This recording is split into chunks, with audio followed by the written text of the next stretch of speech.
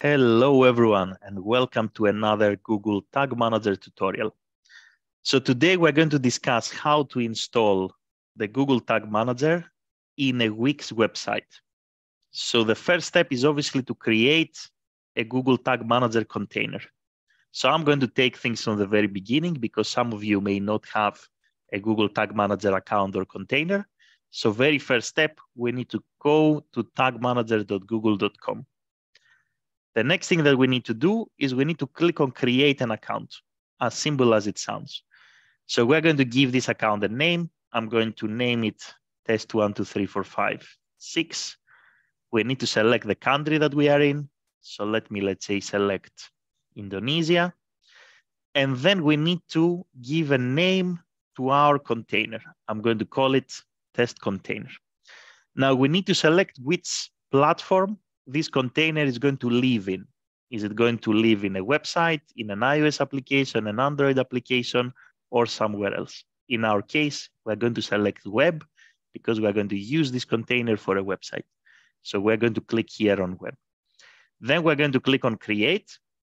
We're going to agree in the terms and conditions. At some point, it will be good to also read them.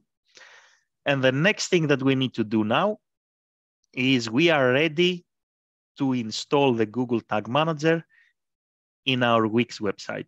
Now, the moment you access your Google Tag Manager, the system will give you these tracking codes. In case of WIX, you don't really need these tracking codes, so you can close this box.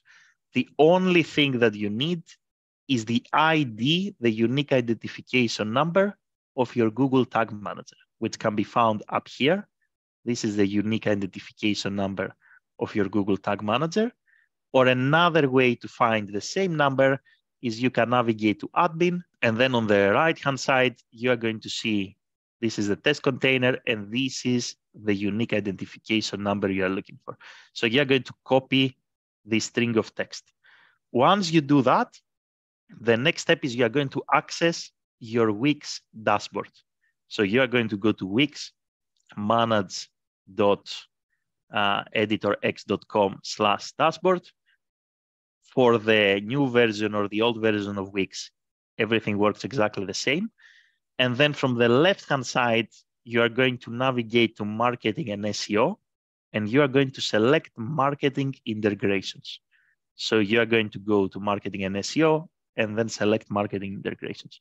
Once you do that, all you have to do next is you need to click on the Google Tag Manager box.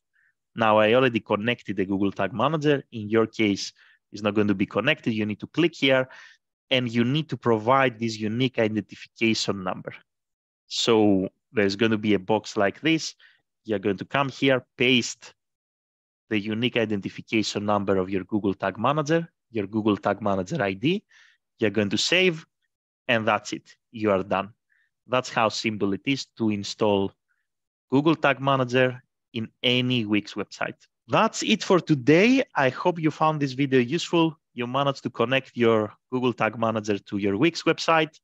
If yes, please subscribe and like the video. It helps tremendously to create new content, and have a great day in any time zone.